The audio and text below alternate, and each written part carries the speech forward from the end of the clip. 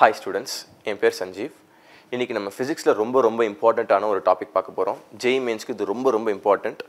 Loss of motion, இயக்க விதிகள். இந்த டாபிக் தான் ஃபிசிக்ஸ்ல மெக்கானிக்ஸ்னு சொல்லப்படக்கூடிய ஒரு huge chunk of topics. Loss of motion, work power energy, rotational mechanics, even electrostatics வரைக்கும் கூட போகக்கூடிய எல்லா டாபிக்ஸ்க்கும் இதுதான் அடிப்படை. ஸோ அதனால் இதை நம்ம ரொம்ப கேர்ஃபுல்லாக அணுகணும். என்னால் முடிஞ்ச அளவுக்கு நான் அதை உங்களுக்கு ஈஸியாக சொல்லித்தர ட்ரை பண்ணுறேன். ஸோ பேசிக்காக ஃபஸ்ட்டு நம்ம எல்லாருக்கும் தெரிஞ்ச நியூட்டன்ஸ் லாஸ் ஆஃப் மோஷனை பற்றி ஆரம்பிப்போம். So Newton 3 loss of motion கொடுத்துருக்காரு. லாஸ் ஆஃப் மோஷனில் 3 லாஸ் இருக்குது. ஸோ அது என்னன்ற ரொம்ப டீப்பாக போக தேவையில்லை. பேசிக்காக என்ன சொல்கிறாருங்கிற ஒரு சின்ன கிஸ்ட் நம்மளுக்கு தெரிஞ்சால் போதும். ஸோ ஃபஸ்ட் லா என்னது? ஃபஸ்ட் லாவை லா ஆஃப் இனர்ஷியா அப்படின்னு நம்ம சொல்லலாம். இனர்ஷியா. ஸோ நியூட்டன் இனர்ஷியாங்கிற ஒரு கான்செப்டை இன்ட்ரடியூஸ் பண்ணுறாரு. ஃபர்ஸ்ட் லாவில் நியூட்டன் வந்து இனர்ஷியாங்கிற ஒரு கான்செப்டை நம்மளுக்கு சொல்கிறாரு. ஸோ இதில் நம்மளுக்கு 2 டைப் இருக்குது. Inertia of motion, inertia of rest. So ஒரு ஆப்ஜெக்ட் ரெஸ்ட்டில் இருந்தால் அது ரெஸ்ட்லேயே இருக்கத்தான் ட்ரை பண்ணும். அதோடைய ஸ்டேட், அதோடைய நிலையை மாற்ற அந்த ஆப்ஜெக்ட் நினைக்காது. அந்த தன்மைக்கு பேர் தான் inertia. So inertia of motion அப்படின்னா ஒரு ஆப்ஜெக்ட் கான்ஸ்டன்ட் வெலாசிட்டியில் ட்ராவல் பண்ணிட்டு இருக்குன்னு வச்சுப்போம். சே ஒரு 5 மீட்டர் per செகண்ட். ஸோ ஒரு 5 மீட்டர் per செகண்டில் ஒரு ஆப்ஜெக்ட் ட்ராவல் பண்ணிட்டு இருக்கு அப்படின்னா, சே பாசிட்டிவ் எக்ஸ் ஆக்சிஸில் ட்ராவல் பண்ணிட்டு இருக்கு அப்படின்னா, வேறு எந்த ஃபோர்ஸும் அதை தடுக்காத வரைக்கும் அந்த ஆப்ஜெக்ட் அதே 5 மீட்டர் per செகண்டில் தான் மூவ் ஆக ட்ரை பண்ணும். So okay fine. Inertia of ரெஸ்ட்னா என்ன? சப்போஸ் ஒரு கல் இருக்குது, தரையில் அந்த கல்லை வச்சுருக்கோம். நம்மளுக்கே இது ஈஸியாக தெரியும். இது நியூட்டன் சொல்ல வேண்டிய அவசியமே இல்லை. நம்மளுக்கு நல்லா தெரியும். நம்ம போய் அதை தொடாத வரைக்கும், இல்லை காற்றடிச்சு அது மூவ் ஆகாத வரைக்கும், அதாவது சிம்பிளாக சொல்ல போனால் எந்த ஃபோர்ஸும் அதில் ஆக்ட் ஆகாத வரைக்கும், ஒரு ஃபோர்ஸ் ஆக்ட் ஆகாத வரைக்கும் அந்த ஆப்ஜெக்ட் மூவ் ஆக போகிறதில்ல. அது ரெஸ்ட்லேயே இருக்க தான் ட்ரை பண்ண போதும். ஸோ இங்கே கான்ஸ்டன்ட் வெலாசிட்டியில் இருக்குது. ஸோ கான்ஸ்டன்ட் வெலாசிட்டியில் இருக்கிற ஆப்ஜெக்ட் கான்ஸ்டன்ட் வெலாசிட்டிலேயே இருக்க ட்ரை பண்ண போகுது. அதுதான் இனர்ஷியா ஆஃப் மோஷன். இங்கே ஆப்ஜெக்ட் ரெஸ்ட்டில் இருக்குது.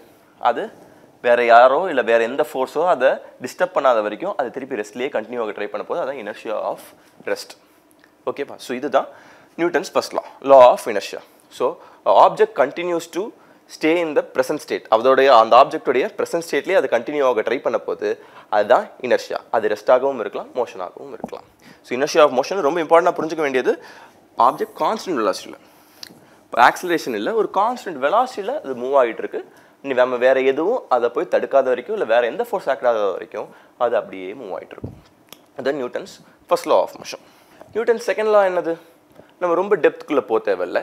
நம்ம வந்து இப்போது இந்த கான்செப்ட்ஸ் எல்லாம் வச்சுட்டு நம்ம அடுத்து JEE மெயின்ஸில் வந்தக்கூடிய இல்லை JEE அட்வான்ஸில் வந்த கொஷின்ஸ் எல்லாத்தையும் நம்ம சால்வ் பண்ண ட்ரை பண்ண போகிறோம். ஸோ அதுக்கு தேவையான பேசிக்ஸை தான் நம்ம இங்கே பார்க்குறோம். So Newton second law of மோஷன்னா நம்மளுக்கு மெயினாக தெரிய வேண்டியது என்னென்னா,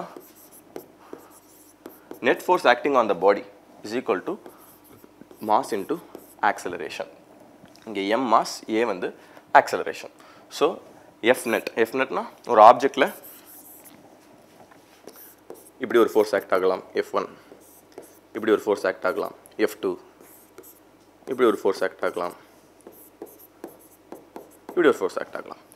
இந்த எல்லா ஃபோர்ஸும் சேர்ந்து கடைசியில் இந்த ஆப்ஜெக்ட் ஒரு டிரெக்ஷனில் மூவ் ஆகும். கரெக்டாக? சப்போஸ் ஆப்ஜெக்ட் இப்படி மூவ் ஆகுதுன்னு வச்சுப்போம். அப்போ ஆக்சலரேஷன் இந்த டிரெக்ஷனில் இருக்குது. கரெக்டாக? So F net is equal to MA, net force. So மொத்த ஃபோர்ஸ், எல்லா ஃபோர்ஸையும் வெக்டர் மெத்தடில் நம்ம வந்து ஆட் பண்ணி ரிசல்டண்ட்டாக ஒரு ஃபோர்ஸ் வருது இல்லையா, அந்த ஃபோர்ஸ் ஒரு டிரெக்ஷனில் அது மூவ் ஆக போகுது. இதை பற்றி நம்ம இன்னும் கிளியராக படிப்போம். பட் இப்போதைக்கு நம்ம என்ன தெரிஞ்சுக்கணும்னா, ஒரு ஃபோர்ஸ் இல்லை இங்கே F net, மொத்த ஃபோர்ஸ், நிறைய ஃபோர்ஸ் ஆக்ட் ஆக போகுது. எல்லா ஃபோர்ஸுடைய விளைவாக ஆப்ஜெக்ட் ஒரு பாதையில் போகுது, அதில் ஒரு ஆக்சலரேஷனில் போகுது. கரெக்டாக? ஸோ அந்த ஆக்சலரேஷனுக்கும் கொடுக்கப்பட்ட ஃபோர்ஸ் எல்லாத்துக்கும் உள்ள ரிலேஷன் தான் F net is equal to MA. இதை நம்ம வெக்டர் ஃபார்மில் எழுதலாம். ஓகேவா? So because force is a vector, acceleration is also vector. ஓகேவா? So F net vector is equal to mass into acceleration vector. Okay? அடுத்து தேர்ட் லா. தேர்ட் லா என்ன ரொம்ப famous, நம்ம எல்லாருக்கும் தெரியும். கரெக்டாக? Every force has equal and opposite reaction force. கரெக்டாக? So சரி, நம்ம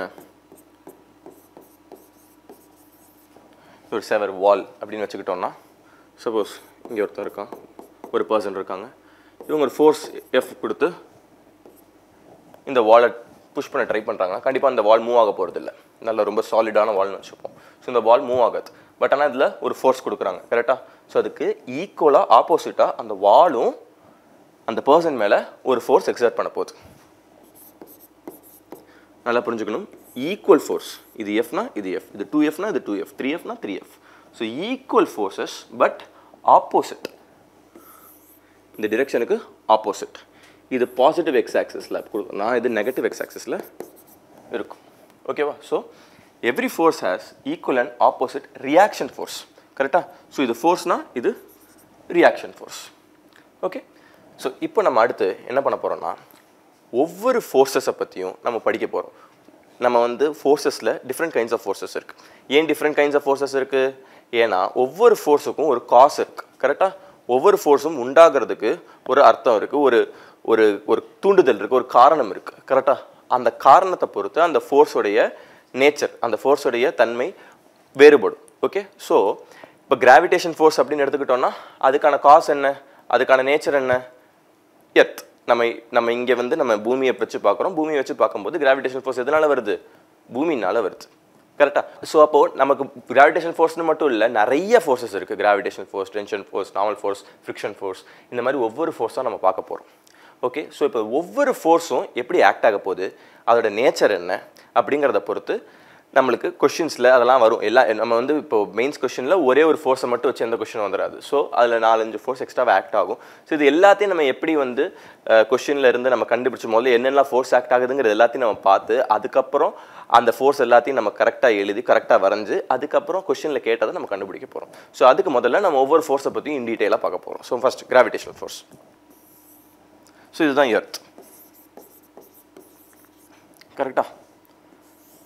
ஸோ இங்கே ஒரு பால் இருக்குன்னு வச்சுக்கோங்க. இந்த பாலோட மாஸ் எம். ஓகே. ஸோ இப்போ இந்த பாலில் என்ன ஆகுது, இந்த பாலில் என்ன ஃபோர்ஸ் இருக்குது, இந்த பாலில் என்ன ஃபோர்ஸ் ஆக்ட் ஆக போகுது? இல்லை இந்த எர்த் இருக்குது, எர்த்துனால ஏதாச்சும் ஒரு ஃபோர்ஸ் வருமா? எஸ், வரும். அதுதான் கிராவிடேஷன் ஃபோர்ஸ். கரெக்டாக? ஸோ கிராவிடேஷன் ஃபோர்ஸ் எர்த்துனால உள்ள கிராவிடேஷன் ஃபோர்ஸ் இந்த பாலை கீழே இழுக்க போகுது. கரெக்டாக?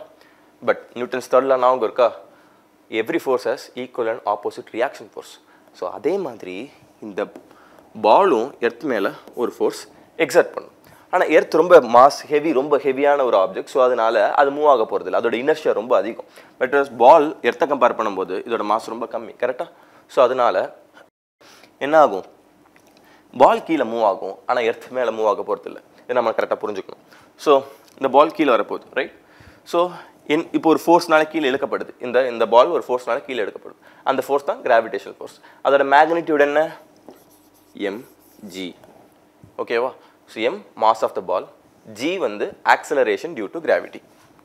ஸோ இந்த பாலில் mgங்கிற ஃபோர்ஸ் கீழ் நோக்கி, ஓகேவா, எர்த் டுவர்ட்ஸ் எர்த் மூவ் ஆகிட்டு இருக்கு. ஃபைன். ஸோ கிராவிடேஷனல் ஃபோர்ஸை பொறுத்த வரைக்கும் நம்ம என்ன புரிஞ்சுக்கணும்னா, எல்லா ஆப்ஜெக்ட்டும் நம்ம கொஷினில் எந்த ஆப்ஜெக்ட் இருந்தாலும் அதில் கிராவிடேஷனல் ஃபோர்ஸ் கண்டிப்பாக இருக்கும். கரெக்டாக? அன்லெஸ் நம்ம ஏதாச்சும் ஸ்பேஸில் ஒரு ஆப்ஜெக்ட் இருக்குது, எர்த்தை தாண்டி பிரபஞ்சத்தில் வேற ஒரு இடத்துல ஒரு ஸ்பேஸில் பிளானட்ஸ்லாம் இல்லாத ஒரு இடத்துல இருக்குங்கிறத தவிர்த்து எர்த்தில் எந்த ஆப்ஜெக்ட் வச்சாலும் அதில் ஒரு கிராவிடேஷனல் ஃபோர்ஸ் கண்டிப்பாக இருக்க போகுது. ஓகே. ஸோ கொஷினில் ப்ரிடாமினண்ட்டாக நம்ம இந்த ஆப்ஜெக்டை மட்டும் ஃபோக்கஸ் பண்ணி நம்ம கொஷின்ஸ் எல்லாம், முக்கால்வாசி கொஷின்ஸ் வந்து ஒரு ஆப்ஜெக்ட் இருக்கும், அந்த ஆப்ஜெக்டை பேஸ் பண்ணி தான் கொஷின்ஸ் எல்லாம் வரும். ஸோ அதனால் இந்த ஆப்ஜெக்டில் என்ன ஃபோர்ஸ் ஆக்ட் ஆகுங்கிறத நம்ம மெயினாக ஃபோக்கஸ் பண்ணுவோம். ஸோ அதனால எர்த்துனால அட்ராக்ட் ஆகி கீழே விழ போகிற இந்த பாலில் என்ன கிராவிடேஷனல் ஃபோர்ஸ் இருக்குன்னு தான் பார்க்க போகிறோம். இந்த பால்னால எர்த்தில் ஒரு ஃபோர்ஸ் உண்டாகுது இல்லையா, அதே mg. ஓகே. அதை பற்றி நம்ம பார்க்க போகிறது இல்லை. ஓகேவா? ஏன்னா நம்ம ஃபுல் கான்சன்ட்ரேஷன் இந்த பிளாக் மட்டும்தான், இந்த பால் மேலே மட்டும்தான் இருக்குது. ஸோ அதை மட்டும் தான் நம்ம ஃபோக்கஸ் பண்ண போகிறோம். Okay. So this is all about gravitational force. Next நம்ம அடுத்த ஃபோர்ஸுக்கு போவோம். அடுத்து normal force. So normal force ரொம்ப இம்பார்ட்டண்ட். ஓகேவா? ஸோ நார்மல் ஃபோர்ஸ் எதனால கிரியேட் ஆகுது? ஸோ நார்மல் ஃபோர்ஸோட ஆரிஜின் நான் சொன்னேன் இல்லையா, ஒவ்வொரு ஃபோர்ஸுக்கும் ஒரு காஸ் இருக்குது, ஒரு ரீசன் இருக்குது, எதனால் அந்த ஃபோர்ஸ் உண்டாகுதுங்கிறதுக்கு ஒரு ரீசன் இருக்குது, ஒரு காஸ் இருக்குது. ஓகே சார், அது என்ன காஸ், அதாவது ஆரிஜின். ஸோ எதனால் வருது? Electrostatic repulsion. எலக்ட்ரோஸ்டாட்டிக் ரிப்பல்ஷன் தான் normal force உண்டாகிறதுக்கான main reason. So அதை நம்ம கிளியராக நம்ம புரிஞ்சுக்கலாம். சப்போஸ் சரி ரெண்டு கையை பாருங்க, ஓகேவா? ஸோ இப்போ இந்த ரெண்டு கைக்கு நடுவில் ஏர் மாலிகுல்ஸ் தான் இருக்குது, வேறு எதுவும் இல்லை. கரெக்டாக? Free space. கரெக்ட்? வேறு எதுவுமே கிடையாது. இப்போது நான் க்ளோஸாக அதை கொண்டு வந்துக்கிட்டே இருக்கேன். இப்போது நான் ரெண்டு கையும் க்ளோஸ் பண்ணுறேன். க்ளோஸ் பண்ணும்போது எனக்கு ஒரு கைனால் இன்னொன்று கைக்கு ஒரு ஃபோர்ஸ் உண்டாகுது. கரெக்ட்? ஒரு ஒரு தாக்கம் தெரியுது. கரெக்டாக? இப்போ நான் தள்ளி வச்சிருக்கிற வரைக்கும் என் ரெண்டு கைக்குமே ஒன்றும் தெரியல, வேறு எந்த ஃபோர்ஸும் அதில் ஆக்ட் ஆகிற மாதிரி எதுவுமே நமக்கு தெரியல. கரெக்டாக? பட் இப்படி நல்லா வச்சு இன்னும் நல்லா அமுத்தினா நம்மளுக்கு இன்னும் நிறைய ஃபோர்ஸ் இருக்கிற மாதிரி தெரியுது. கரெக்டாக? ஒவ்வொரு கையிலையும். கரெக்ட்? ஸோ எதனால் அது இருக்குது? இதுதான் நார்மல் ஃபோர்ஸ். ஸோ இன்னும் நல்லா க்ளோஸாக நம்ம பார்ப்போம். ஸோ என்னோட ஒரு கையில் ஒரு பாம், இந்த இந்த இந்த உள்ளங்கையில் நீங்கள் பார்த்தீங்கன்னா அதோட சர்ஃபேஸில் சில ஆட்டம்ஸ் இருக்கும். அதே மாதிரி என்னோட மறுகையிலையும் அதோட சர்ஃபேஸில் சில ஆட்டம்ஸ் இருக்கும். ஓகேவா? ஸோ இந்த ரெண்டு ஆட்டம்ஸும் பக்கத்தில் வரும்போது என்ன ஆகும்? ஒரு தள்ளி டிஸ்டன்ஸில் இருந்தால் எந்த பிரச்சனையுமே இல்லை. பட் ஆனால் அது ரெண்டு கான்டாக்டில் வரும்போது என்ன ஆகும்? அந்த ரெண்டு ஆட்டம்ஸும் இன்ட்ராக்ட் பண்ண ஆரம்பிக்குமா? அந்த ரெண்டு ஆட்டம்ஸோட சர்ஃபேஸ்லையும் எலக்ட்ரான்ஸ் இருக்கும், ப்ரோட்டான்ஸ் உள்ளே இருக்கும், எலக்ட்ரான்ஸ் வெளில இருக்கும். ஸோ இந்த நெகட்டிவ் சார்ஜ் ரிப்பல் ஆகும், பாசிட்டிவ் சார்ஜும் ரிப்பல் ஆகும். ஸோ இந்த ரிப்பல்ஷன்னால தான் நம்மளுக்கு நார்மல் ஃபோர்ஸ்னு ஒன்று கிரியேட் ஆகுது. ஓகே, ஸோ நார்மல் ஃபோர்ஸ் எதனால் வருது?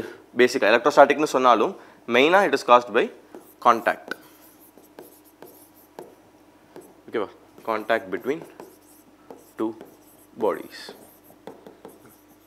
two bodies or two objects.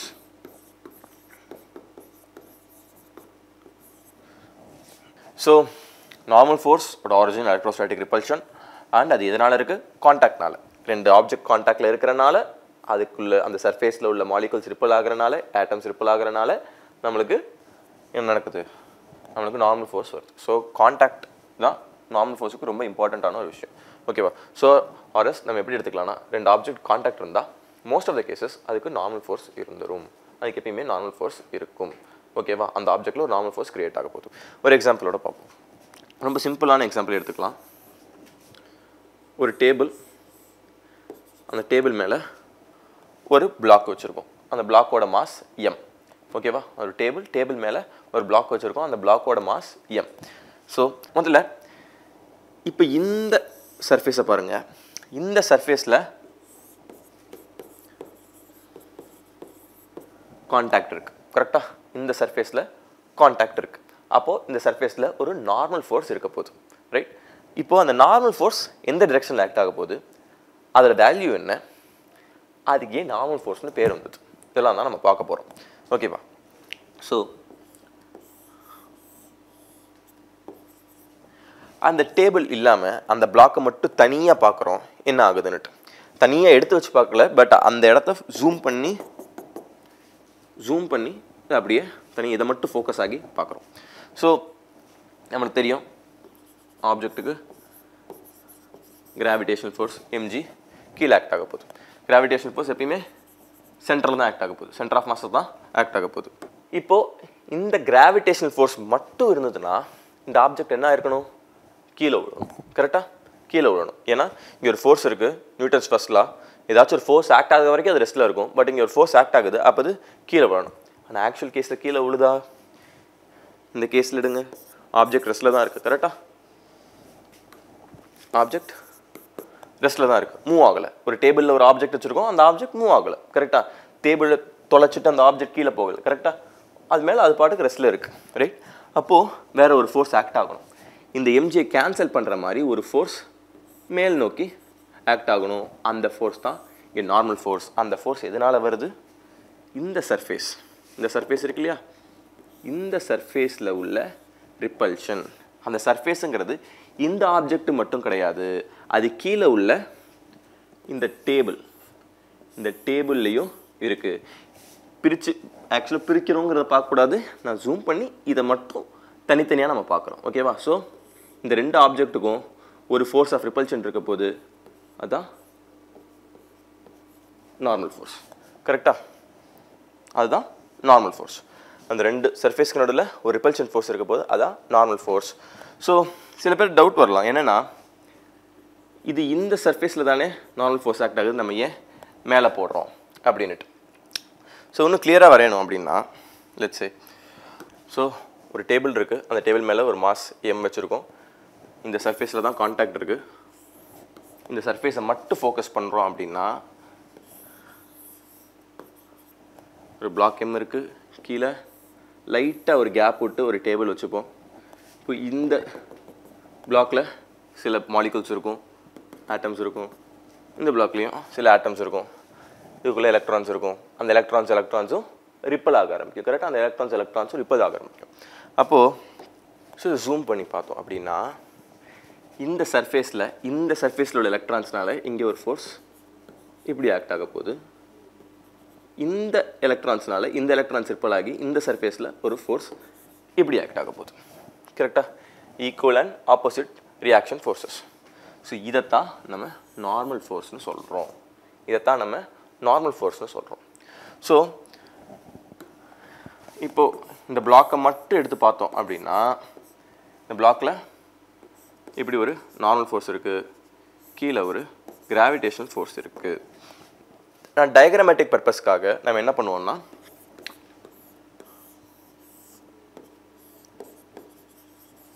இந்த நார்மல் ஃபோர்ஸ் ஒரு வெக்டர்ஸ், கரெக்டாக இந்த நார்மல் ஃபோர்ஸும் ஒரு வெக்டர். ஸோ இதை அப்படியே பேரலாக மேலே கூட்டு போய் அப்படியே பேரலாக மேலே தூக்கிட்டு போயிடலாம். ஓகேவா? ஸோ சம்டைம்ஸ் இந்த டவுட் வரலாம், நார்மல் ஃபோர்ஸ் சென்டர்லேயே ஆக்ட் ஆகுது. இல்லை, நார்மல் ஃபோர்ஸ் சென்டரில் ஆக்ட் ஆகலை. நார்மல் ஃபோர்ஸ் இந்த சர்ஃபேஸில் தான் ஆக்ட் ஆகுது, அதுக்கு பெர்பெண்டிகுலராக ஆக்ட் ஆகுது. நார்மல் ஃபோர்ஸ் இந்த சர்ஃபேஸில் தான் ஆக்ட் ஆகுது, அது பெர்பெண்டிகுலராக ஆக்ட் ஆகுது. பெர்பெண்டிகுலராக ஆக்ட் ஆகிறனால தான் அதை நம்ம நார்மல் ஃபோர்ஸ்னு சொல்கிறோம். எந்த லைனுக்கும் ஒரு லைன் பெர்பெண்டிகுலராக இருக்கும்போது இதை நம்ம நார்மல் அப்படின்னு சொல்லுவோம். இந்த லைனை நம்ம நார்மல்னு சொல்லுவோம். சர்ஃபேஸுக்கு பெர்பெண்டிகுலராக உள்ள லைனை நார்மல்னு சொல்லுவோம். அப்போது அந்த நார்மல் ஃபோர்ஸும் கான்டாக்ட் உள்ள சர்ஃபேஸ்க்கு பெர்பெண்டிகுலராக ஆக்ட் ஆகிறனால அதை நம்ம நார்மல் ஃபோர்ஸ்னு சொல்கிறோம். அது எங்கே ஆக்ட் ஆகுது? இந்த சர்ஃபேஸில் தான் ஆக்ட் ஆகுது. ஆனால் நம்ம ஃப்ரீ பாடி டயக்ராம்லாம் அடுத்து வரைய போகிறோம். அதுக்கெல்லாம் நம்மளுக்கு அதை ஒரே சர்ஃபேஸில் வரைஞ்சி அங்கே பக்கத்தில் வரைஞ்சால் நம்ம வந்து அந்த கொஸ்டினை சால்வ் பண்ணுறது கஷ்டமாக இருக்குங்கிறனால, சின்ஸ் அந்த நார்மல் ஃபோர்ஸ் ஒரு வெக்டருங்கிறனால அதை அப்படியே மேலே தூக்கி போய் டிரெக்ஷனை மாற்றாமல் பேரலாக அந்த வெக்டரை அப்படியே மேலே கொண்டு போய்க்கிறோம். ஓகேவா? புரியுதா? ஸோ இந்த நார்மல் ஃபோர்ஸும் இந்த எம்ஜியும் கேன்சல் ஆகி நெட் ஃபோர்ஸ் 0 ஆக போகுது. அப்போ தான் ஆப்ஜெக்ட் ரெஸ்ட்டில் இருக்கணும், அப்போ தான் ஆப்ஜெக்ட் ரெஸ்ட்டில் இருக்க முடியும். கரெக்டாக? இந்த ரெண்டு ஃபோர்ஸும் கேன்சல் ஆனால் தான் நெட் ஃபோர்ஸ் இந்த ஆப்ஜெக்டில் 0வாக இருக்கும். அது அப்போ தான் அது ரெஸ்ட்டில் இருக்க முடியும். இது ரெண்டு 0 இருக்குன்னா அப்போ n எவ்வளோ? n should be equal to mg. கரெக்டாக? நார்மல் ஃபோர்ஸோட வேல்யூ mgயோட வேல்யூக்கு ஈக்குவலாக இருந்தால் தான் இந்த ரெண்டு ஃபோர்ஸும் கேன்சல் ஆகி நெட் ஃபோர்ஸ் 0வாக முடியும். ஸோ அப்போ நம்மளுக்கு ஒரு கொஸ்டின் வரலாம், அப்போ நார்மல் ஃபோர்ஸோட வேல்யூ எப்போயுமே mg தானா, அது மாறாதா அப்படின்னு நம்மளுக்கு ஒரு கொஸ்டின் வரலாம். நோ, நார்மல் ஃபோர்ஸோட வேல்யூ எப்பயுமே mg கிடையாது. அது சிச்சுவேஷனை பொறுத்து மாறும். நம்ம அடுத்து இதெல்லாம் பார்க்க போகிறோம். நார்மல் ஃபோர்ஸோட வேல்யூ மாறாத எல்லாத்தையுமே நம்ம பார்க்க போகிறோம். ஸோ நம்ம பார்த்தோம் இல்லையா, நம்ம வந்து நார்மல் ஃபோர்ஸ் mgன்னு எப்பயுமே நம்ம சொல்ல முடியாது. சிச்சுவேஷனுக்கு பொறுத்து நார்மல் ஃபோர்ஸோட வேல்யூ மாறும் அப்படின்னு நம்ம பார்த்தோம். அது எப்படி மாறும் சில எக்ஸாம்பிள்ஸ் மூலிமா பார்ப்போம். ஸோ அதே பிளாக் ஒரு சர்ஃபேஸில் ஒரு தரையில் வச்சுருக்காங்க. இப்போது நான் எக்ஸ்டர்னலாக ஒரு ஃபோர்ஸ் எஃப் கொடுத்து அந்த பிளாக்கை நான் அமுக்கிறேன். என் கையால் மேலே அந்த பிளாக் மேலே என் கையை வச்சு அமுக்கிறேன் அப்படின்னு வச்சுப்போம். ஸோ இப்போயும் இந்த பிளாக் ரெஸ்ட்டில் தான் இருக்குமா? ஸ்டில் இந்த பிளாக் ரெஸ்ட்டில் தான் இருக்கும். அப்படின்னா நெட் ஃபோர்ஸ் 0வாக தான் இருக்கணும். கரெக்டாக? நெட் ஃபோர்ஸ் 0வாக தான் இருக்கணும். ஸோ இந்த பிளாக்கை மட்டும் தனியாக எடுத்து பார்ப்போம். நம்மளுக்கு தெரியும் mg கீழே ஆக்ட் ஆகுது, நார்மல் ஃபோர்ஸ் மேலே ஆக்ட் ஆகுது. திருப்பியும் நார்மல் ஃபோர்ஸ் இந்த சர்ஃபேஸில் ஆக்ட் ஆகலை, இந்த சர்ஃபேஸில் தான் ஆக்ட் ஆகுது. பட் ஆனால் நம்ம டயக்ராமேட்டிக் பர்பஸ்க்காக மேலே வச்சுக்கிறோம், வரைகிறதுக்கு ஈஸியாக இருக்கிறதுக்காக மேலே வச்சுக்கிறோம். இப்படி வச்சா நம்ம கேல்குலேஷன் பண்ணுறதுக்கும் ஃப்ரீ பாடி டயக்ராம் போட்டு வரையிறது நம்ம வந்து ஈக்குவேஷன் எழுதுறதுக்கும் நமக்கு ஈஸியாக இருக்கும். ஸோ 90 டிகிரியில் இருக்க போகுது. ஆனால் போன கேஸுக்கு இந்த கேஸுக்கு என்ன வித்தியாசம்? இங்கே நான் ஒரு எக்ஸ்டர்னலாக ஒரு ஃபோர்ஸ் வேறு கொடுக்குறேன். கரெக்டாக? ஸோ அப்போ ஒய் ஆக்சிஸை மட்டும் எடுத்து பாருங்களேன். y axis கரெக்டா இதான் y axis இது x axis x axisல எந்த ஃபோர்ஸுமே இல்லை கரெக்டா x axisல எந்த ஃபோர்ஸுமே இல்லை y axisல மட்டும்தான் ஃபோர்ஸ் இருக்கு கரெக்டா ஸோ அப்போ net force in y axis should be equal to 0 கரெக்டா y axisல நெட் ஃபோர்ஸ் 0 ஆகத்தான் இருக்கணும் அப்போ தான் ஆப்ஜெக்ட் மூவ் ஆகாமல் இருக்க முடியும் ஏன்னா x axisலேயே நெட் ஃபோர்ஸ் 0 நீங்கள் போட மாட்டேங்கிறீங்க சார் அப்படின்னு நம்மளுக்கு ஒரு கொஸ்டின் வரும் x axisல எந்த ஃபோர்ஸுமே ஆக்ட் ஆகலை கரெக்டா x axisல எந்த ஃபோர்ஸுமே ஆக்ட் ஆகலை எல்லா ஃபோர்ஸுமே இங்கே y axisல ஆக்ட் ஆகுது கிராவிடேஷன் ஃபோர்ஸ் கீழே ஆக்ட் ஆகுது நார்மல் ஃபோர்ஸ் மேலே ஆக்ட் ஆகுது நான் எக்ஸ்டர்னலாக ஒரு ஃபோர்ஸ் கொடுக்குறேன் அந்த ஃபோர்ஸும் கீழே தான் ஆக்ட் ஆகுது எல்லாமே y axisல தான் ஆக்ட் ஆகுது நார்மல் ஃபோர்ஸ் பாசிட்டிவ் y axisல இருக்குது mg நெகட்டிவ் y axisல இருக்குது எக்ஸ்டர்னலாக கொடுக்குற ஃபோர்ஸும் நெகட்டிவ் y axisல இருக்குது கரெக்டா ஏன் நார்மல் ஃபோர்ஸ் கீழே நெகட்டிவ் y axis கரெக்டா நெகட்டிவ் இது பாசிட்டிவ் y axisனா இது நெகட்டிவ் y axis mgயும் இப்படி கீழே இருக்குது நான் எக்ஸ்டர்னலாக கொடுத்த ஒரு ஃபோர்ஸும் இப்படி கீழே இருக்குது நார்மல் ஃபோர்ஸ் மேலே இருக்குது கரெக்ட் இப்போ இந்த எல்லா ஃபோர்ஸையும் ஆட் பண்ணால் எனக்கு y axisல 0 வரணும் கரெக்டாக எல்லாத்தையும் ஆட் பண்ணால் y axisல 0 வரும் ஆட்னா நம்ம அப்படியே ஆட் பண்ண முடியாது வெக்டராக ஆட் பண்ணணும் கரெக்ட் ஸோ கிராவிடேஷனல் ஃபோர்ஸ் கீழே ஆக்ட் ஆகிருக்கு கரெக்டாக ஸோ அப்போ நான் -mg அப்படின்னு போடுறேன் -x axisல ஆக்ட் ஆகுது கீழ் நோக்கி ஆக்ட் ஆகிறனால -mg அப்படின்னு போடுறேன் நார்மல் ஃபோர்ஸ் மேல் நோக்கி ஆக்ட் ஆகுது கரெக்டாக நார்மல் ஃபோர்ஸ் மேலே ஆக்ட் ஆகுது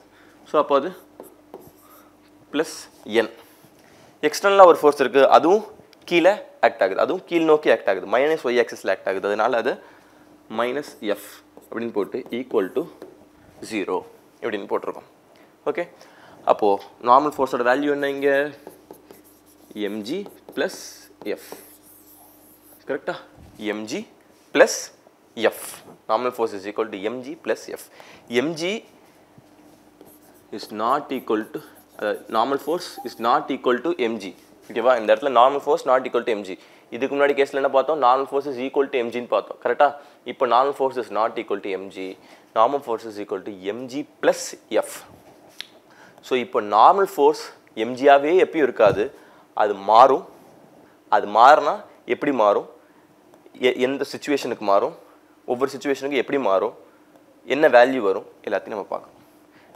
இன்னும் ஃபியூ எக்ஸாம்பிள்ஸை நம்ம அடுத்த செஷனில் பார்ப்போம் தேங்க்யூ